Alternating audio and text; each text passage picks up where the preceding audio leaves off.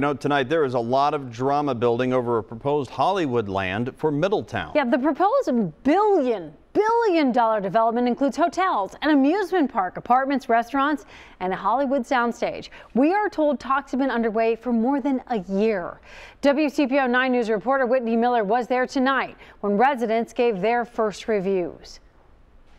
It's the location of Middletown that developers say will make this mega project work. That's because this place is 3-hour driving distance from several major cities and 18 million people, but not everyone who lives here is on board. High speed and heavy traffic on Main Street. It's like a drag strip down there. One by one, residents of Middletown approached city council members with their concerns about a proposed Hollywood land facility. This project has the unintended potential to cause irreparable damage to the historic neighborhood, including Forest Hills. The first of its kind in the world, according to developers, Main Street Community Capital. It is a super regional film production and entertainment zone. The project is huge, spanning 2 blocks in downtown Middletown near the Miami River. It has 3 hotels, an indoor amusement park, shopping, and a motion picture soundstage.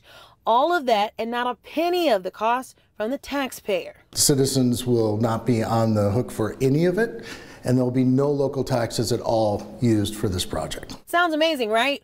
But what's the catch? The developer and the city manager says there are none. If you don't trust it, if you don't believe in it, but more than anything, you can't trust, you don't believe, and you can't vet me, because I'm putting my reputation on the line for this. Some business owners favor the plan, but stakeholders at tonight's meeting who oppose say it feels rushed and gives them deja vu. There's the City Center Mall, the Sorg Opera House, and the Manchester Inn. It sounds just a little too good to be true. The city council will vote on this on October 21st. If it's approved, I asked the city what happens if this doesn't work. They say that $7 million in federal funds is protected legally, so it shouldn't be a problem. For now, reporting in Middletown, Whitney Miller, WCPO 9 News.